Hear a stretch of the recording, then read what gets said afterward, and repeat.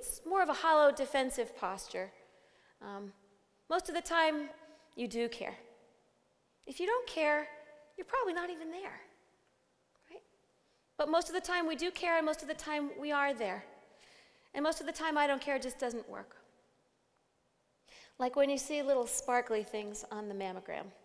3 of them, like a constellation of stars twinkling in the night sky.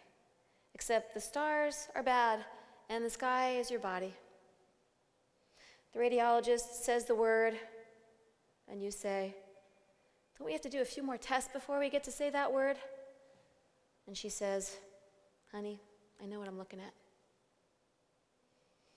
I was 41, and I had given birth to my bloomingly healthy little boy 15 months earlier.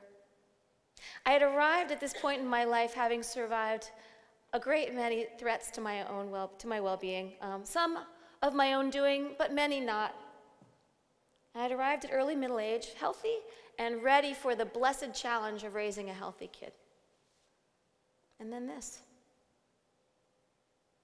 I had even actually survived a major disappointment at this point with a decent attitude. I wrote a song about it called "Anything Can Happen." The chorus goes like this. Anything can happen if you let someone put a spell on you.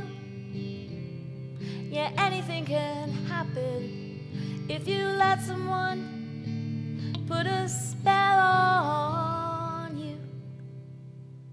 And my thinking was, if I could stay open and let myself want something, it meant there was possibility in my life. And then this. There had been no